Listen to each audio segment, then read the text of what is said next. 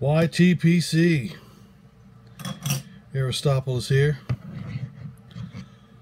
Loading my boy up with some Captain Black Cherry here. I'd stopped smoking this one for a while because I began to think that maybe there was something wrong with it. In one of Mutton Chop's videos, he talked about smelling a pipe before you buy it to make sure there's no chemical smell.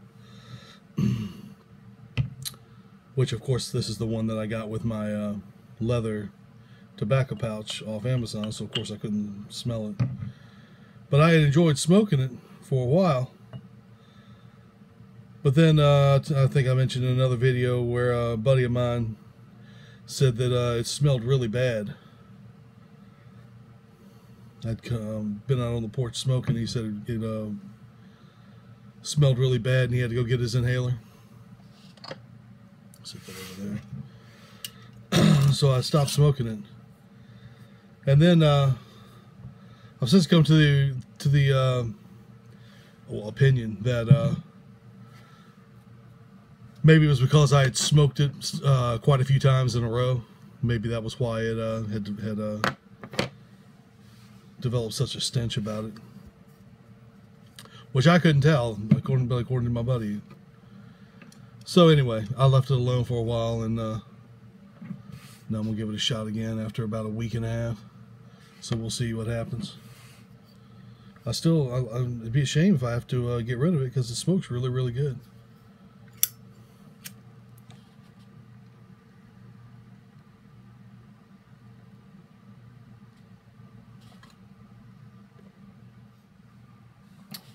Seems to taste all right. Let me see here. Bring up the reason why I'm doing the video.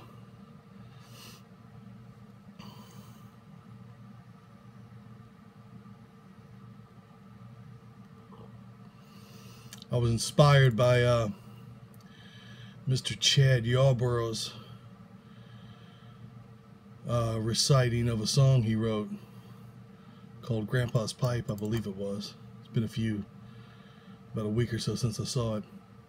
I actually made another video where I sang one of my songs, but that one was a little too close to home, meaning that it's a little bit serious. And this thing that I'm going to sing here is just an obnoxious song that I wrote, if I can find it. The other one that I did was a song that I wrote for my niece. And so that's what I mean when I say it's a bit serious. It hits a little close to home. But this one is just some obnoxious thing I wrote. I decided I would give it a try and see if I could write a song as if it had been written by Jay and Silent Bob.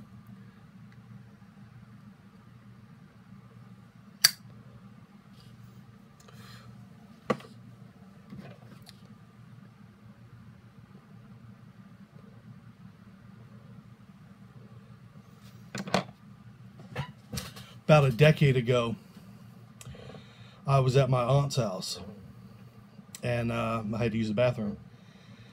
And so I went into her bedroom, and you go in her bedroom, turn to the left, and there's a bathroom. So I open up the bedroom door and walk in there, turn to the left, and there is the bathroom door wide open, and my uncle standing there with a blow dryer reached around behind him, blow drying his ass. And so I, of course, ski-daddled when I saw that. And he didn't see me. I could see his eyes, but he couldn't see me. He has tunnel vision. So I feel pretty confident he never knew that I even saw him. But the image of that stuck with me for so long. And I kind of filed that away, trying to figure out how can I make use of that thing. And so when I decided that I was going to try and write a song as if it had been written by Jay and Silent Bob, then I pulled that little memory out and I wrote a song surrounded by that memory.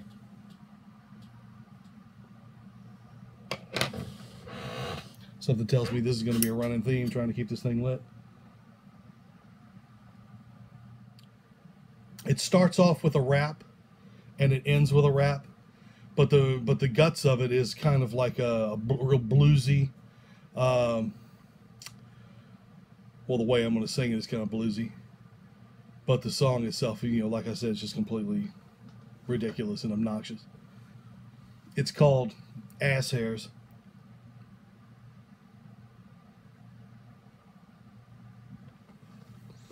So let me give this a shot here. Some water.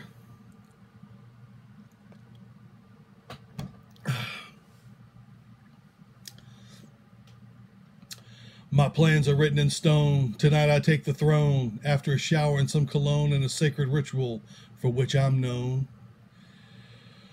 When I blow dry my ass hairs, you know I'm headed where no one dares. After midnight unspoken affairs, other people's unanswered prayers. When I blow dry my ass hairs, the ladies all stop and stare. They know I'm loaded, loaded for bear, but don't know it's in the ass hairs. When I blow dry my ass hairs, get the fellas all in despair, mesmerized by my confident air, but no clue it's in the ass hairs. When I blow dry my ass hairs, my ass sends up a flare, creates a soundtrack to get me there, music the whole world can share.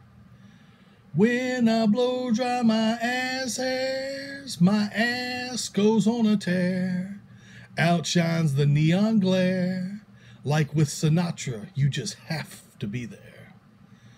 When I blow dry my ass hairs, you best believe I'm a man without a moment to spare. Only a man who cares takes the time to blow dry his ass hairs. It's my cross to bear that I can't wash and wear. Seems unfair, but devil may care when it comes to my ass hairs. So tonight stay off the sidewalk, stand in the street with your gawk and squawk, witness the gospel of the nighthawk, playing nightly on the boardwalk.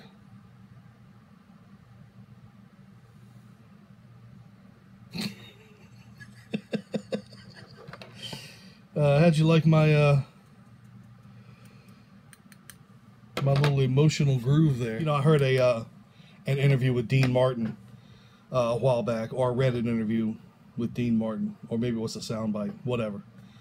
But he made the comment that when things were bad between you and Frank, they were piss poor, but when they were good, you had to be there. And I said, get that down, get that down, get that down.